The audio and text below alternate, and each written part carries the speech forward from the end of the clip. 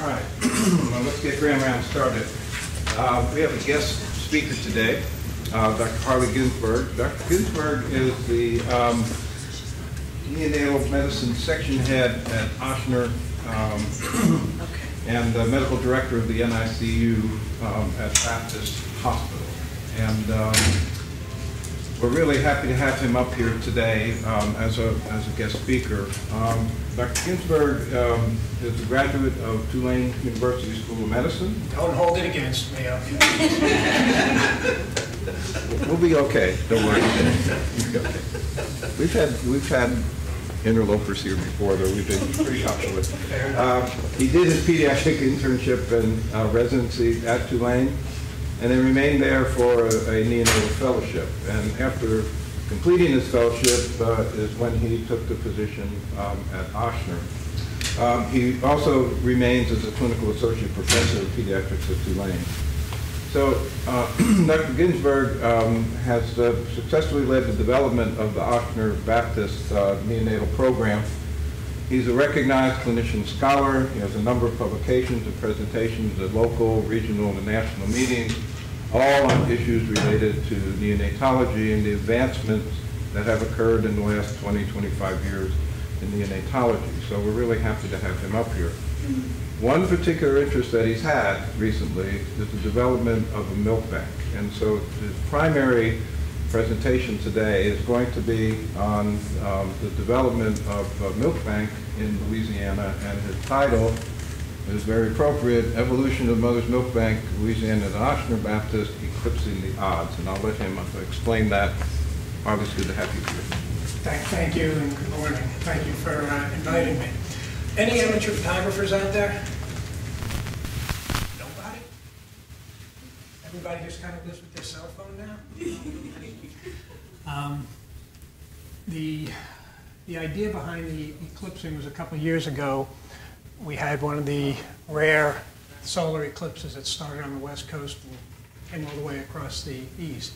So what we're going to do today as we go through this is you're going to get a chance not only just to learn about how the milk bank evolved, but also take you through what this amateur photographer did, and you're going to see why at the end. As a founder and medical director, I'm forced to put this up here that I have no financial, sort of. I really don't have a financial interest. I do in the milk bank working, but I'm not compensated for any of the work that I do in the milk bank.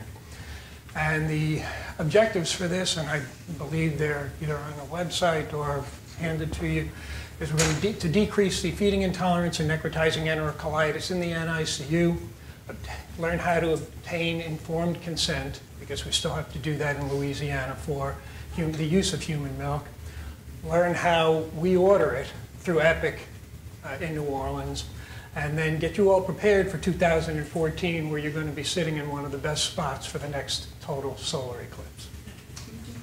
This is what we saw in 2017.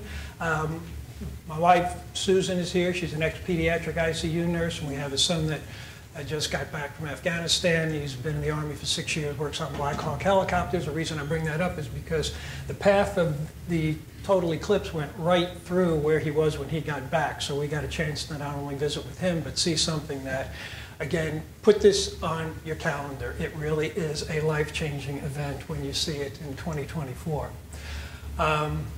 So when we started out, the guts of this inside Baptist had been hit by Katrina, not so much with the hurricane, but by the fact that the electricity went off and the place ended up being just pretty much totally decimated in terms of mold, in terms of mildew, in terms of once everything got taken out. So we had a piece of this promised to us eventually, and it had to be completely gutted and built out. And pretty much about all but 20% of what you're going to see has all been raised philanthropically. So there was not a lot, while there was some Ochsner money in it, people have really stepped up with this. People really do get the feel for what donor human milk can do for a baby. And as far as preparation goes, yeah, that's me 2.5 years ago. And you notice at the very, very end of that long lens is a filter. And the reason I tell you that is because when you do look at an eclipse and they talk to you about putting on those goofy, funny-looking little glasses, Cameras are exactly the same way. If you don't put something on them, you will literally cook the inside of a camera. The milk bank itself really arose from a milk depot, and which came from nothing. Louisiana did not have anything as far as a milk bank went, a milk depot. If you talk to a few of the NICUs and their directors and nurses, they were purchasing milk from Denver, they were purchasing it from Austin. There were about 24 milk banks. And just quite frankly, I got tired of it. And I was probably the biggest skeptic when this all started out, that had no real belief that donor milk would make any sort of difference in the necrotizing enterocolitis rate, that it was just an expensive hobby from some people, and that this really didn't have any grounds. And then over the last 10 years, boy, have I been shown to be wrong. And so finally, literally, pardon the pun, I drank the Kool-Aid and started looking at what this really meant to babies. We've always heard about the breastfeeding being the best for a baby, but more and more the data is just so clear that donor milk, when you don't have a mom that can provide, is life-saving. And the American Academy of Pediatrics now has a position statement on this that was put out in 2017, pretty much referring to the fact that if you do not have mom's milk, donor human milk is your next choice. Why a milk bank? Well, this could be 2 or 3 days worth of information, but we know the benefits to babies. We know that there are conditions from which moms have that will preclude her from being able to provide milk. And as I said, the pasteurized donor human milk, position statement from the Academy. And when we started all this, Louisiana had no human milk bank.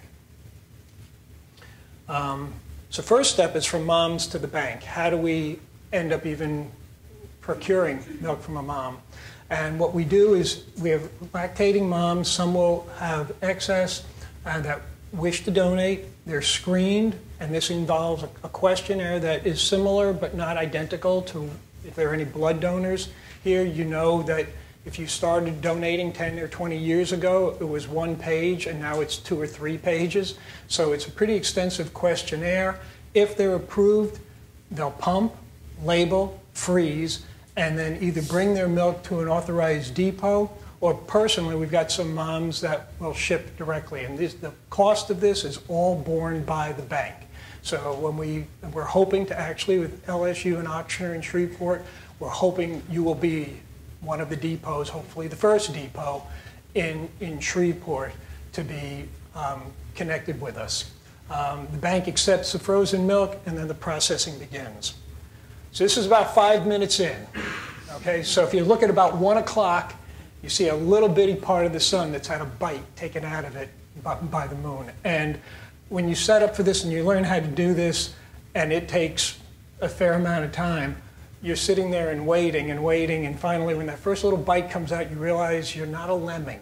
You haven't just been brought to this one place with millions of other people for some celestial reason, But the sunspots even surprised me, and this is with nothing more than a 35mm camera and a 500mm lens. This is in March of last year. We received certification from the Human Milk Banking Association in North America. This is a strictly volunteer donating group, so there's no mother that's paid for any milk donation here. And as of yesterday, we actually got recertified. So we finished our first year and passed an inspection. The mission statement for the Human Milk Bank Association North America advances the field of nonprofit milk banking through member accreditation, development, and evidence-based best practices, advocating breastfeeding, lactation, and ethically sourced and equitably distributed, meaning that it's got nothing to do whether or not you're insured, Medicaid, and that was something that one of their mantras, and we pretty much live by in the NI. A bank is a facility where the milk is cultured, homogenized, pasteurized, and we'll go over that in a little bit, rebottled, recultured a second time, and then frozen. If the milk is acceptable, it's made available for distribution. With the request from a physician, in some cases a nurse midwife, but most of the time it ends up being physicians or sometimes physician assistants. The milk can be purchased either by a hospital or a family and shipped to those in need. The cost is never for the milk. It's only all the processing that takes place. And again, that's similar to blood. Most places do not sell blood, but all the testing that has to go on before that can be infused into a patient, that's where the expense really is born. When milk gets shipped to us, boxes are usually, again, sent to, whether it's if you have a depot, then all the boxes would be here. We'll get the milk. It'll be frozen beforehand, and we teach the folks that set up depots, because we were one for 3 years in the process of just trying to learn how this all worked. The folks in Austin were our mentor bank, and so we visited them. They came to us, and it became a lot more than I had ever really envisioned, and it hasn't changed. We're now doing outpatient. We're even, I think I touch on this later on, for those that have taken care of children, babies that have had chylothoraces. You know that you're feeding them, when you get the chance to feed them, a specialized, as I say, formula. Not in our PICU anymore. Now what we do is we actually take donor milk, we centrifuge it, pull off the fat, and these babies get to get donor human milk until the time when the chylothorax seals, and they can then be fed regular milk. So things that I had never envisioned, and I'm just starting to learn more and more about the outpatient aspects of this, have been very enlightening. This is a picture of where the milk banks in the United States are. There's the one for us in Louisiana was actually put up there while we were sort of a depot and a developing bank. But there were some states that kind of surprised me, mainly Arkansas, Tennessee, and Georgia. Especially Georgia, you would think with Atlanta and being a really big city and some big medical institutions, but it's not as if, after having done this, I kind of understand if you don't have a group that gets behind you to do this, it really is, it's more than a labor of love. It really does take an awful lot of work and some very devoted people to get this thing up and running. Mississippi's got one in Jackson, Alabama in Birmingham, Florida in Orlando. Texas is one of the only 2 states that has 2 of them just because of the pure size and the demand. And the demand is constantly rising. Now we're about 25% in. Hasn't started changing outside, but eventually things start getting gray and colors start changing, and it's really fun. In 1 year, from January 17, we were nothing more at that time to us than Louisiana had 1 milk bank, 1 milk depot, and that was us partnering with the folks in Austin. We had raised about $500,000. This is, as I said, some of the organizations, Baptist Community Ministries, Methodist Health System, Ochsner had put in a significant amount of capital. The Golden Ring Foundation, the Jewish Foundation that came up, the Junior League of New Orleans, it just kept, I think once the idea got out there, I mean, if you walk out to anybody on the street and just say something about a human milk bank, or even just human milk donation, you get the same face. You get the look of disbelief, the head gets cocked to about 20 to 25 degrees, and then the phrase is almost identically, they don't really do that, do they?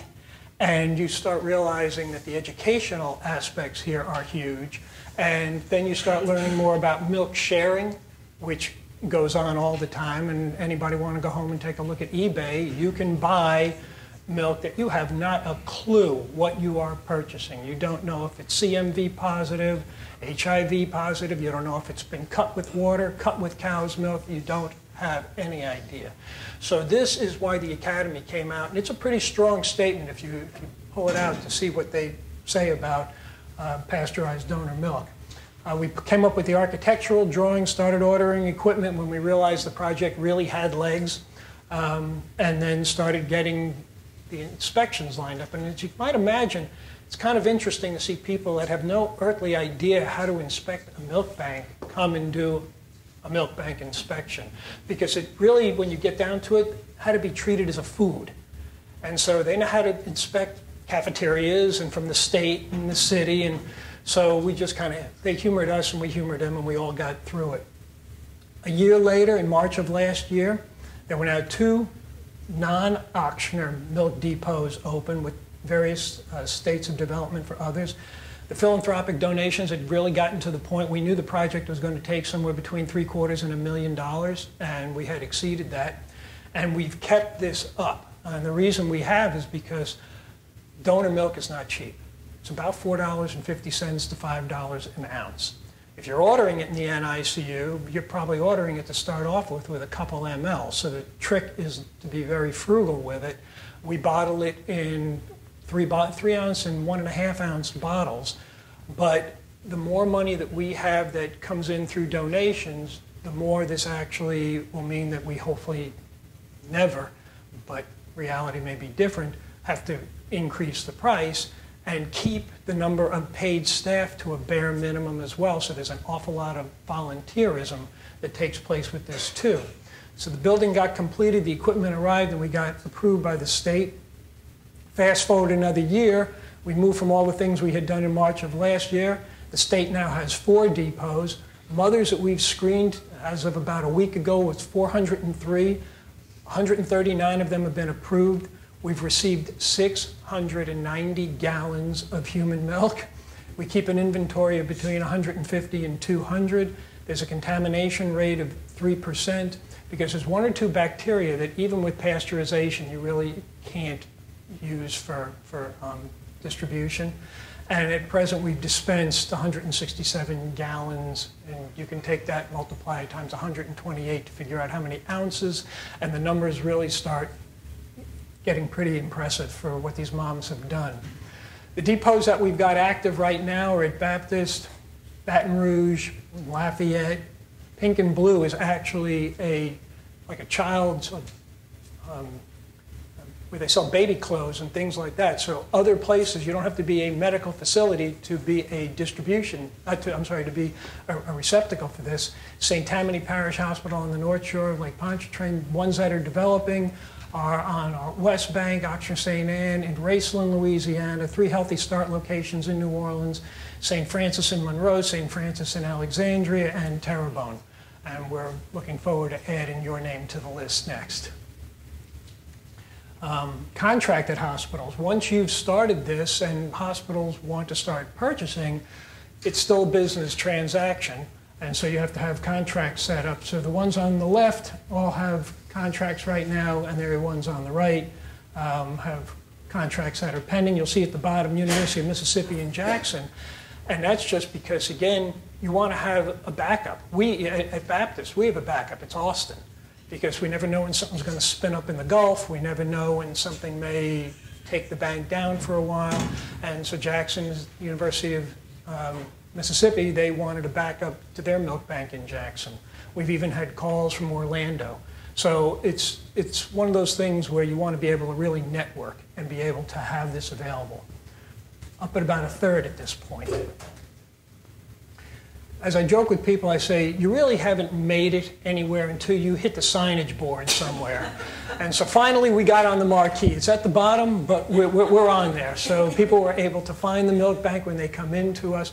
We've even got, and I didn't take pictures of this, but at Baptist, when we moved in, the parking garage has a valet service, and we brought, and it's a private contractor, and we got them on board. We put a freezer in, like they're practically their little stand, so moms now can come through and literally drive through. If they've been vetted and you've got your little 4-month-old in the back and you've pumped it, well, you can literally hang it out the window and somebody can pick it up as long as they've got their card and they know, and then we pick it up from them, and it's all in the same building. So part of this is really making it as convenient as you possibly can to your donors. This is what one of the freezer rooms looks like. This is sort of what it looks like when moms donate, and this is raw milk that's come in. It's kept inside certain freezers. All the freezers are the shelves are labeled so that we know where. We've got a couple computer programs to say when this milk came in, and just like in a grocery store, you're moving stock. You're moving things through, so you're using the freshest milk. if you notice, there are names on the freezers. You could have just given them freezer A and freezer B, but in New Orleans, nothing is that simple. And so the folks that were working with us say, no, we're going to name these after Mardi Gras crews. And so Rex, I guess, got first money, but then it only made sense to use all the female crews. And so there's about 3 or 4 of them down there. One of them's Iris, one of them's Muses. And so that's where all the milk comes in, and actually it goes back into after we have finished, but certain spots in certain freezers. When the milk comes in, this is and now we've decided we're going to start processing. This is the ante room. So you can see the flasks with the aluminum foil on top, and in the back there is an ice machine. You're going to understand why in a little bit. We've got a dishwasher for everything that has to go through at 180 degrees. 180 degrees 2 or 3 times before we can even use it after a usage. So it really, again, is, I mean, I would hope that restaurants that we go to take care of their utensils and glassware to this. I doubt it, but topic for another talk. This is inside the lab. So you've come through that door. You see there's actually another refrigerator, freezer sitting there. The tables are, this is all stuff that you can clean readily, and you can see that there's a window here to the left. And when we built it, the architect was really kind of puzzled. So why do you want a window in here? And we said, because this is going to be such a novelty that people, we figured, might stop by and look. Little did we know with the traffic that stops, because we'll process usually on Tuesdays, Wednesdays, and Thursdays. And it's, I guess, since most people don't really know what goes on in any kind of lab, the ability to literally look and watch what takes place is pretty unusual. I'll leave it at that. I think there's a laser here. Yeah, these are pasteurizers. And this is what a milk analyzer looks like. We can determine protein, fat, so carbohydrates. So we have a pretty good idea. If you want to order 24-calorie milk, we can send you, assuming we've had mothers because we're not using fortifier. As you probably have known if you've worked in the NICU, if you've even just seen moms right after they pump, sometimes milk looks like half and half, and sometimes milk looks like maybe just really, really diluted type of skim milk. And so there's so much variation batch to batch, and sometimes pump to pump, that if you're feeding a baby in the NICU, and having done this for not as long as Dr. Pramanik, but most of you, over 30 years at this point, you realize you don't know what you're giving a baby. When you give it right from mom to the baby, you don't know if you're giving 18, 20, 22. We've got moms that are pumping, and when we've analyzed their milk, it's 30 calories per ounce. So when we get that in the lab, we can do a little bit of kitchen chemistry. We can do a little bio and milk engineering, lacto-engineering, I think is the term they're using now. And so if we have some 30-calorie milk, and we have some 18-calorie or 20-calorie milk, and somebody orders 24-cal, we can actually do that with no additional fortifier. You may want to go higher based on your patient's needs, but it becomes available. It is we're sort of at the mercy of the milk that does come in, but it's really nice to be able to offer that without having to start adding either cow milk or additional human milk fortifier to bump it up. So if you're going to name your freezers after parades, we decided we would name the pasteurizers after Louisiana musicians. So we had Fats Domino, and Fats kind of was a double entendre for those that get into that. Louis, for Louis Armstrong, and they made me pick a musician that was still with us, so Harry Connick Jr. they got named. So those are the 3. These are different types.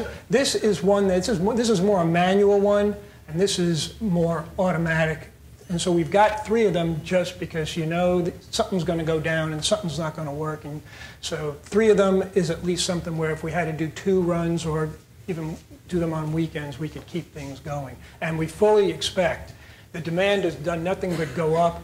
There are 25 level 3 or above NICUs in the state of Louisiana. And you saw the limited number of units that are right now that are under contract. Now, it doesn't mean there aren't other hospitals that are using it. They're not under contract yet with us, but it's still one of those things where we know the numbers are going to do nothing but go up, and we've already got space sort of promised to us for expansion.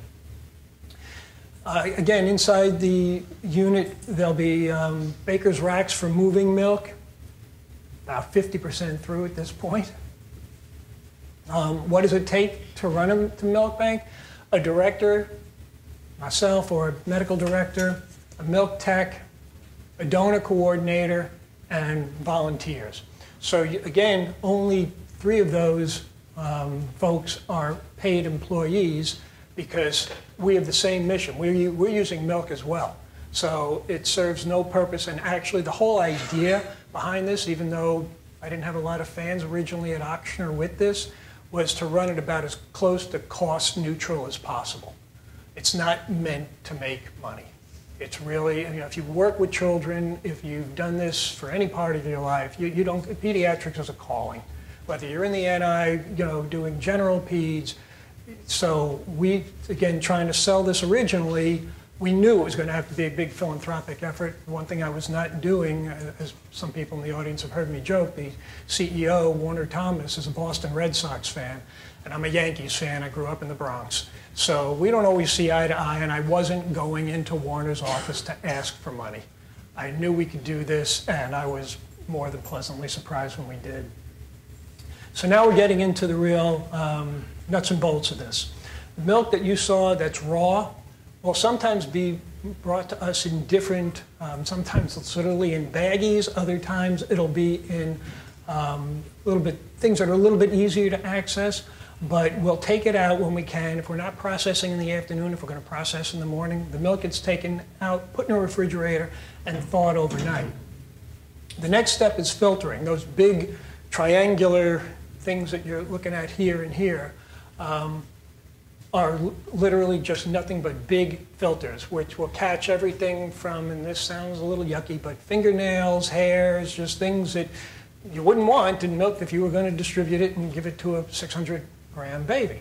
So the milk gets strained and put in these big beakers that are down here.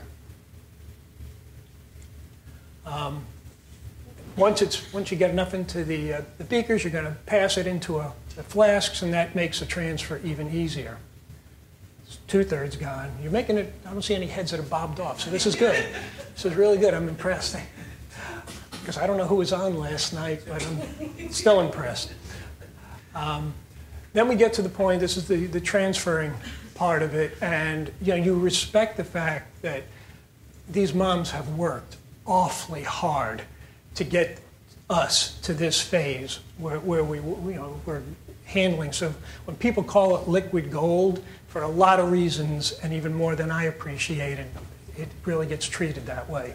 And as you can see, it's, you know, the bonnets, the masks, it's done as, it's not sterile, but it's much more than clean. So it's, again, people that are handling food are probably not dressed like this. So we remember where this is going to go. So when you start off, this is what you have to, after you've transferred it, and I don't know if you can appreciate, but the density may be a little bit different, flask to flask, because you may have more than one mom's milk that you're working with. And we haven't combined anything here yet. We've just worked with maybe 1, 2, or 3 moms' milk at that time. And the next step is homogenization. So what you've got to do is realize that you've got protein that you don't want to break up, fats that you can, they'll be a little more tolerant, and the carbohydrates aren't really going to be that much of a problem. But if you want to deliver as close to a mother's milk as possible, then you want to be as gentle as possible. And this is as you're starting to, I'm sure, see, this is not automated. This is all human hands moving this milk through the process.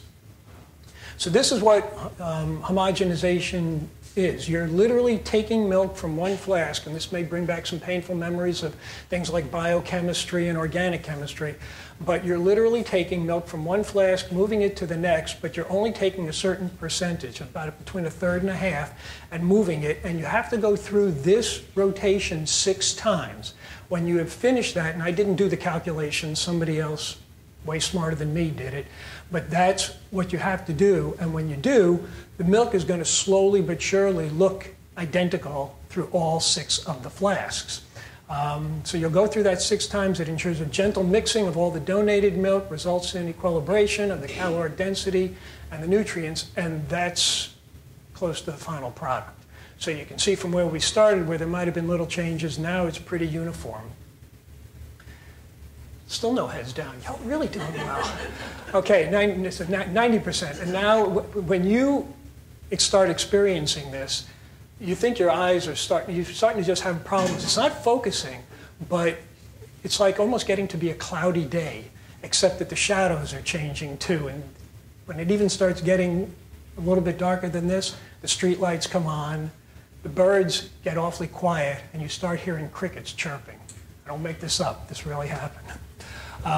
When we start going to the bottling, you can see, again, this is all done by hand. So we'll take all the bottles, they'll all get lined up here, either 45 or 90 ml bottles, and my much better half here, had to get her in here a couple times. Each one of these bottles, and we always overfill. Everybody gets lagniappe. Okay, so if somebody orders, because we know there's going to be spillage, there's going to be wastage, and that's more painful. To know that something was, not getting used or that you ended up being short, that would be the worst. So all of these are the 90 ml bottles, one at a time. It's an army of them, and you can see by the front, even we have accidents. So nothing is perfect when you're pouring in here. You don't leave anything to waste. Everything gets used that's been gone through the homogenization process. They're almost kind of like an army of soldiers. And the caps then will start, and those are the same type of caps that you might struggle with trying to get off because they've got to be watertight because they're about to go into the pasteurizers. Those are what the 1.5 ounce bottles of 45 ml bottles look like. 95%. Bottles are labeled so that they can be identified. The milk is cultured, like we said before, and after pasteurization. Any abnormalities, a batch gets withheld and doesn't get dispensed. In the, oh my gosh, worrisome case, a bottle of milk went out and we later found out we shouldn't have. It hasn't happened yet, but I'm sure just eventualities are what they are. Each bottle actually has a barcode on it. We can trace every single bottle of milk to know where it went. And in fact, as every hospital signs on, one of the things you have to do is you will be cataloging in that milk, and you will know which baby that milk went to if that inevitability ever really does happen. Come on. All right. So these are what the 1.5 ounce bottles look like. And then what they do is that we put them in these these look a lot heavier. They are a lot heavier than they look because these are going to be sitting inside some pretty warm water. We can't have them floating. We can't have the tops becoming loosened. So these will be placed inside, and inside the automated one, this one is really big. And you notice the thing in the middle here, it's a temp probe, so that we know that that's going to be the last bottle to get heated, and it's also going to be, when these bottles come out of the pasteurizer, we want them chilled as quickly as possible because the biggest enemy to immunoglobulins is going to be about 140 some odd degrees of heat. So it's about 62.5 degrees centigrade, and we want it pasteurized. We want it to get up to temperature quickly and get down as soon as we've gone through there. And we'll usually preserve about 2/3 to 3/4 of all the immunogenicity of that milk. So it's still going to beat anything from a commercial product, hands down. So the bottles are placed into a pasteurizer. They get rapidly heated to 144.5, maintained for 30 minutes, and then placed in an ice bath for chilling and ultimately refreezing. So this is being lowered into one of the manual pasteurizers. And you can see the temperature probe sticking out of there, and we can also watch the temperature of the water. As soon as it's finished, it comes out, and those are all those little 90 ml bottles are sitting inside now. That is ice water. That's really just maybe a couple degrees above freezing, enough to chill that down as quickly as possible. And this is what it looks like afterwards. So you have gone from the raw milk to, and we know literally where every single bottle is. So if somebody wants to find the milk from a given mom that was donated on a given day, again, through a program that's all set up, each one of those shelves are monitored, and we know exactly where that milk is if we want to pull it. There are different programs that we've been working with. In fact, the first donor, I was telling some folks at dinner last night, it's not just, sadly, happy-go-lucky kind of moms that, and they get so much out of donating. The baby gets something out of it, the family, everybody from the taxpayer to the insurance company. Everybody wins with this. But there are some moms that lose babies. And there are some moms that have had losses while they've got a freezer full and the baby's in the NICU. Or moms that have babies that pass away from SIDS and will have pumped milk. And so there's one thing that's called milk drops and teardrops. And the first milk that we processed in the bank was from somebody who had lost a baby that was about 3 or 4 months old. So it serves much more of a purpose. I mean, the end user, it still does what it does. But there's a lot more to this than I even imagined when we started. Now, when we get to 99% of the sun being obscured by the moon, you would think, and of course, if I'm saying this, you're going to realize you can't, but you would think, oh, I've got to take my glasses off. I don't want to miss anything. And if you do that, you'll be visiting an ophthalmologist for a retinal burn, because there's still so much light coming through that even when you're using a camera, at this point, it's time for me to take the filter off that lens. And I'm not looking through the viewfinder. I'm looking at something that's peripheral, so my eyes are not at risk here. But moments after that, this is what it looks like when you take the filter off. And this has got a nickname. They call this a diamond ring for obvious reasons. So that's how much light was coming through moments after the picture you saw before this. But once you get to totality, then you can take glasses off. So this phase lasts for about 15 seconds, but worth every minute of it. Back at the bank, this is waiting for you. This is waiting for a physician or a physician assistant's order to go out. As I said, each one of these is labeled so we know, and you can see on the bottom of it, we can tell you how much protein is in there, the volume, obviously, when we do the overfill. Some of the milk is not suitable for a 600 or an 800 gram baby, and we were kind of beside ourselves looking at the protein content and the fat content, and even with certain types of engineering, you really can't buff it up, but it's perfectly fine for term babies. It's perfectly fine for a baby that's got a congenital heart defect that we'd rather be feeding formula. If we wouldn't want to be feeding formula, we'd rather be feeding human milk versus formula, and lo and behold, this is great. So different protein amounts, different caloric densities on here, because again, we'll know exactly what it is, and the end user knows exactly what they are using. And if you choose to, I mean, this can still be fortified. You can still use something like beta-protein to be added, but at least you know what your starting point is. So how would you order it from an inpatient standpoint? First off, you must get consent from the family. Some states, Pennsylvania being one of them, it's considered standard of care. There is no consent. A 27-week baby is delivered, mom's milk has not yet come in. When the baby's ready to be fed, they're going to get donor human milk. Louisiana, we didn't want to push the envelope too far, and our attorneys and most would tell you it's a foreign substance. It's produced by another human being get consent. We've had three or four families that have said no out of about the last 4 to 5 years. So you still will have a few that just don't find it acceptable, and we let them know. I mean, we're not trying to sell it, we're trying to promote it, because anybody that's taking care of one baby with necrotizing enterocolitis is taking care of one baby too many.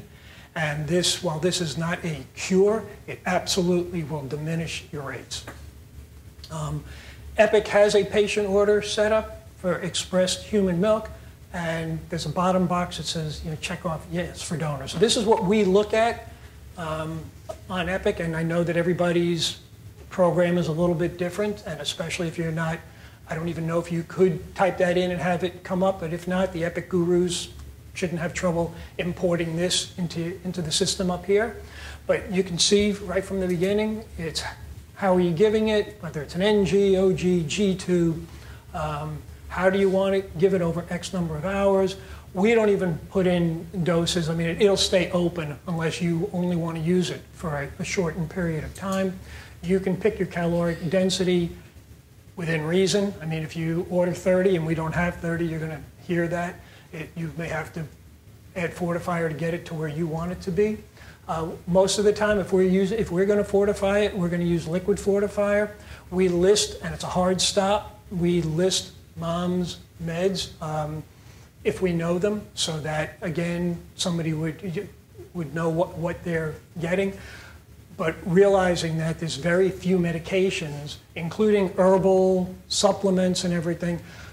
As I said, it would have taken a couple of hours if I brought you all to take a look at the papers and all the things that we ask. But they're probably the things you'd want to know if you were admitting a baby to your NICU. What was mom taking, whether it's things she should have been or things she shouldn't have been. And that's how we'll do the exclusions. And then at the very bottom, hard stop, donor milk. So here, this can be used for regular, a regular mom's milk, but down here, a hard stop, can we use donor, yes or no? If that doesn't get checked off as a yes, then it's not going to get distributed from the bank. What's next for us? As I've sort of touched on, we purchased a centrifuge. We're still getting our hands in terms of really using it and processing milk with it so that we can skim the fat off. And that fat, trust me, that fat does not get wasted. It'll go into another batch of milk to bump up calories, but not get it to a point where it's not a balanced diet for a baby. And this, when the chylothorax idea came up, it was just one of those light bulb moments that the folks in the PI asked us, is it something you could do? It wasn't something I'd like to say I'm bright enough to have come up with, but we looked at each other and said, okay. And so what we did originally was we did this without a centrifuge. We did it where the fat, we could take the fat off the top of some of the milk so we could drop the fat content and decrease the amount of lymphatics. And again, this may be, again, one of the things that just has sprung up from where we had no idea. And hopefully the mom gets to start breastfeeding once the chylothorax resolves. We started an outpatient donor milk program. Again, something I never envisioned to even be something that would be needed. We had heard that some well baby nurseries are using this in some cases where maybe somebody thinks the baby's dehydrated, mom's milk hasn't come in, the bilirubin's rising. It's an expensive way to do that. So that is sort of a doctor and a nursery individuality. And I think you have to decide whether or not you think that that's well suited for your population. From an outpatient standpoint, we will tell families if we have, sometimes we'll have an adoptive family and they're taking a baby that they would love to have breast milk for a month. We means test them. Literally, if they've got the financial wherewithal, this is not as expensive as the milk that goes to the babies in the hospital because it's a lower caloric density. It's just not as higher quality of milk. It's still great for a baby, but you don't need to be given 22 and 24 calorie milk to your average term healthy baby. So in some cases, we've been able to do that, and we will distribute it on a needs basis and probably not more than a week or two at a time because we have to tell families we don't know what's coming in. So we're sort of at the mercy of our donors and the people that are the end users in NICUs. So again, not knowing if we didn't know what the caloric density was, you'd be distributing milk that could potentially go to an ICU patient, and then an ICU patient calls and there's no milk. So this is a secondary market, if you will, but it really, we've shipped milk to families out of state that want it, and from our standpoint, it's wonderful because not only is there a small, at least we capture a little bit of revenue back, but it's milk that would otherwise likely go to waste. And that's the last thing you want, to have a mom feel like she donated milk with all the pumping and the work that she's done, and then we're sorry we didn't use your milk. Most people that, especially if you just donate a unit of blood, that you want to know, you don't care whether it went to a trauma victim, a transplant patient, a baby, you just feel good that you've done something like that. So we've got, again, we'll look for medical versus not, as we tier that milk and decide, is it medical, is it non-medical, payment options, discounting. The last one on there, the Medicaid and private insurance, is something that is probably the last horizon. There's about 6 or 7 states in the United States where the state legislatures have been able to figure out a way to help hospitals and reimburse them partially for the use of donor milk. My wife actually spotted that TRICARE is now starting to pay for it. We have to get our act together in terms of how do we go about billing for this, because most hospitals right now, there is not a CPT code or an ICD-9 or 10 code, so this is something that is in the works. And in closing, we all know that moms in the Southeast, but especially those in Louisiana, make the best milk. We like saying that we like giving Louisiana milk to Louisiana babies, but if babies outside of state benefit from it, that's okay too. But the Milk Bank of Louisiana have the ability, with our supporting moms, an expanding crew of depots to help provide all Louisiana babies with the precious gift. And all I ask of everyone that hears me speak is that we use this really wisely. This is what you want to see.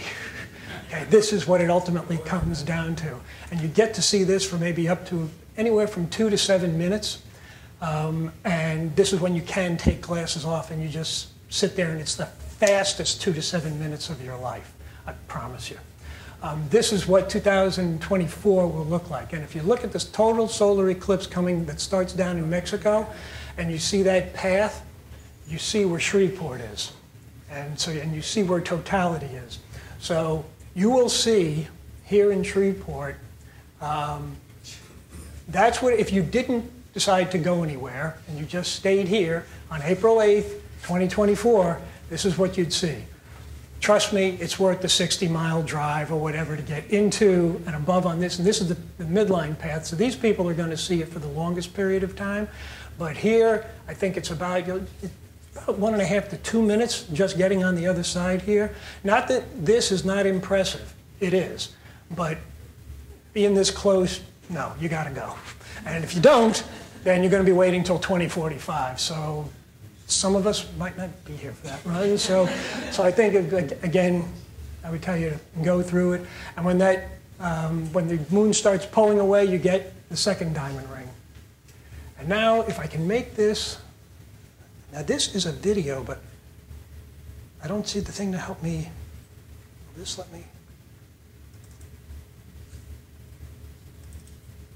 You were going to be the first ones that were going to see this, but I won't do it, and I don't know why. I apologize. This was, like I said, this was something that we were hoping it was really set up. Let's see if we can try it one more time.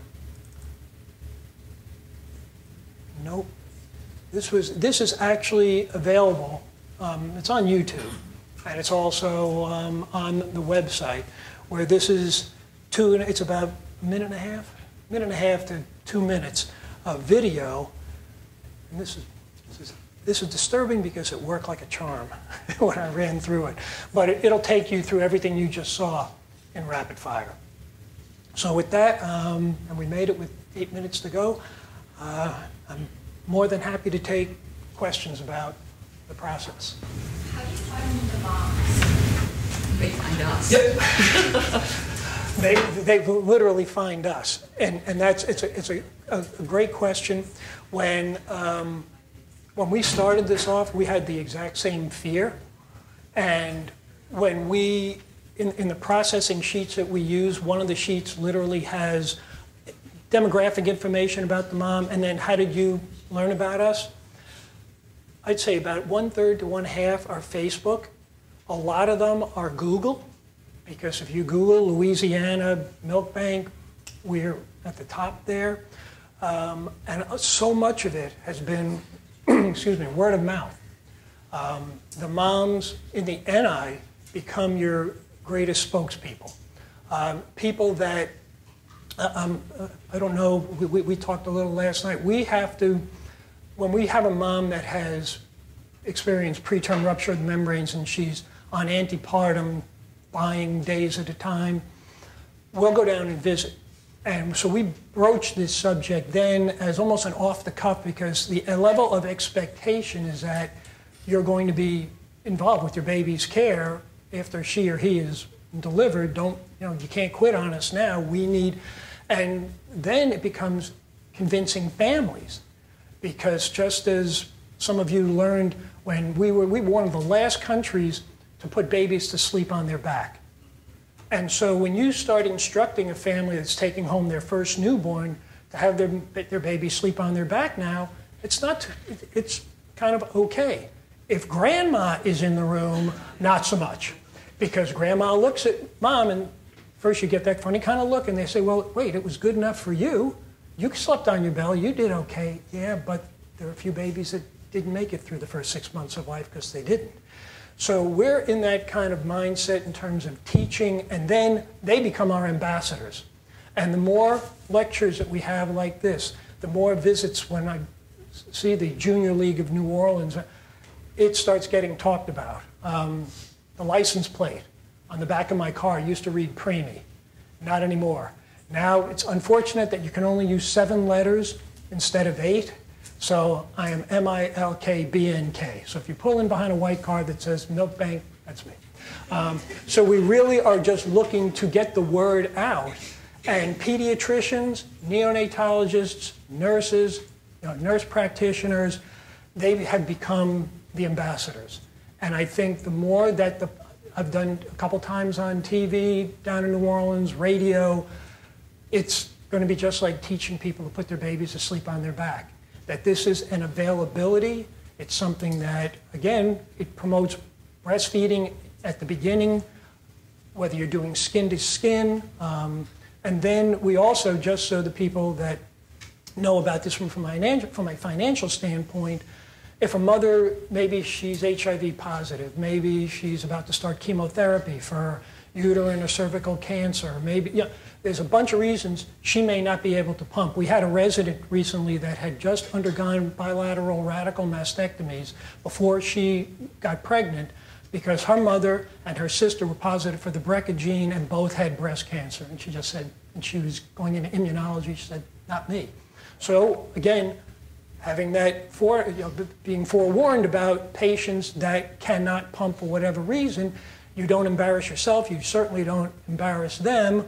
By asking, you make sure that this availability is there. So she delivered an 1,200 gram baby so that this is able to be offered. But when I speak to some people from finance today, I'm going to let them know we're not oblivious to the cost. And in fact, we actually take babies when they hit 34 weeks. And whether you can, unless there's a GI or a cardiac reason, they all over about 7 days get transitioned to commercial formula. So this is mainly to get us over the hump. It's not meant to, as some people would say, make us the nanny state. We're not looking to do this. We want this to be available to the babies that need it. That's kind of my next question. Like, what are the qualifications for a baby getting? We've tried to, we wrestled with that for a while to start with. Needless to say, payer source is totally irrelevant. So whether your mom is going to pump, whether she's not, whether she can, whether she can't, it's not your fault that you were put in the position you are as a 23-week baby. So these kids, usually anybody under 30 weeks for sure, Some places will use 33 or 34 weeks as a cutoff and just use it to get the baby jump-started until they get it to a certain point. I don't know too many places going past the 34, 35 week mark, but 100%, unless we have a family that says no for whatever reason, and even if a mom, like I say, whether she can or can't, and whether she's on medicines, we start once we've got consent. And again, we respect the cost, we respect the fact that these women have worked awfully hard to get this to us, and then all the folks that work to do everything that you've just seen. As I said, it's a manual process, so you really want to be careful with it, but we start and once they're ready to be fed, they're going to get something. Harley, that was a great presentation. I loved your analogy to the eclipse. I was wondering why your title was like that. Because to me, the take-home message for that, it's very difficult in our culture, especially in Louisiana, to get mothers to provide breastfeeding, and Dana can attest to that. I have a few comments and a question, or a couple of questions. The comments are that this is nothing new. If you remember, historian here, Pierre Boudin had wet nurses when spread all over the world of saving premature babies. They had breast milk banks and wet nurses and all that stuff. Which was probably safer than somebody going on the internet.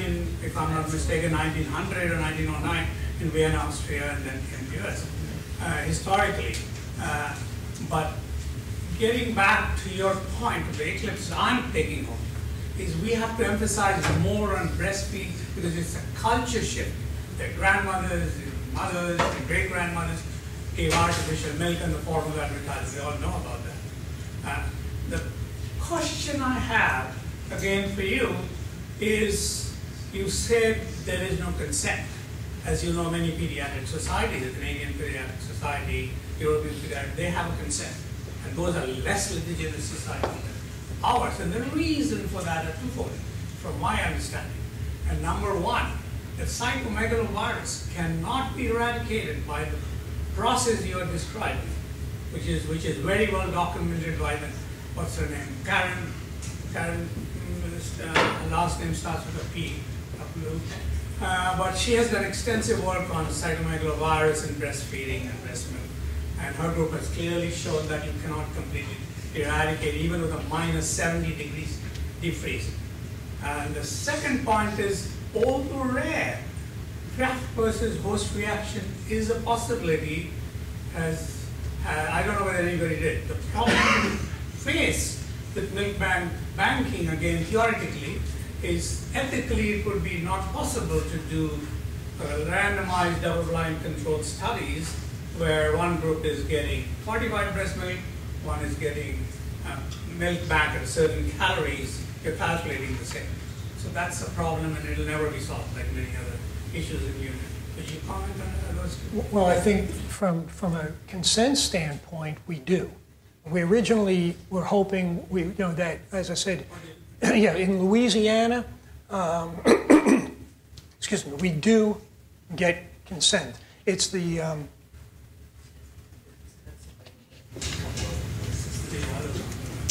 in Pennsylvania, that is where we learned they don't. They just consider that standard of care. The attorneys from Ochsner, when they were involved from the very get-go. As part of it, they said no. Even though it's a food and even though it's coming right from a mom, we should be getting consent because exactly what you brought up, and especially when something, CMV was important. How about when the Zika virus showed up? How many women would potentially you could, because there was no research that had yet been done on it. We didn't know if you could transmit it from milk. So we know that the next virus is, sooner or later, that virus is going to be out there that we're not testing for, we're not asking the questions for. So I don't see the consent form going away.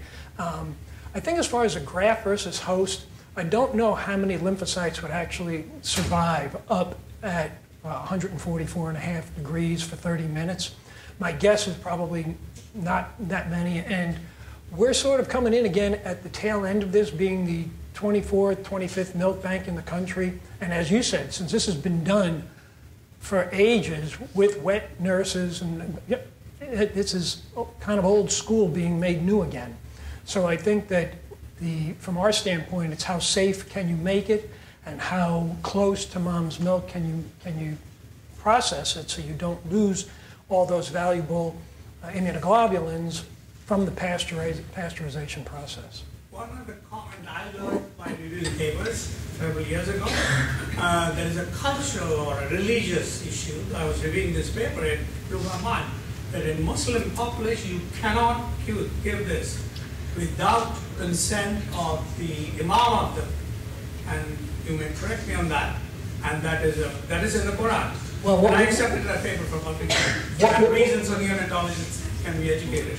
What we learned through that exact scenario probably about 3 or 4 months ago was we had our first Muslim baby that we asked for permission and we got turned down.